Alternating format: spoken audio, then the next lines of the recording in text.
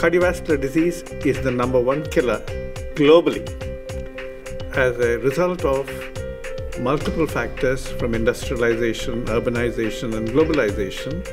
The living habits have altered, and therefore people are likely to consume unhealthy diets in larger quantities. They're likely to exercise less. Tobacco is being sold aggressively, particularly in low and middle income countries.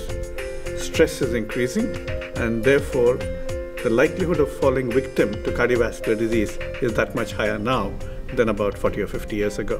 It's not as though we do not have the knowledge of what causes the disease, what are the risk factors, and we also have knowledge of how effective those interventions can be if properly applied.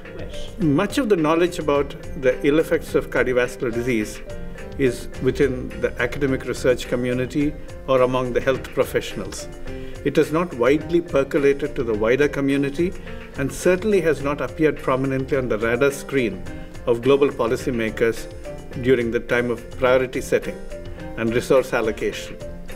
We believe that the WISH Forum offers us a great opportunity to project the real threat of cardiovascular disease as well as the great opportunity for prevention and saving valuable lives to the policymakers.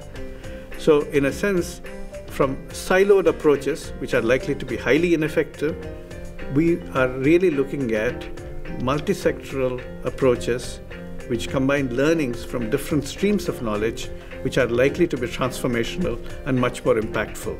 I believe WISH provides that kind of platform.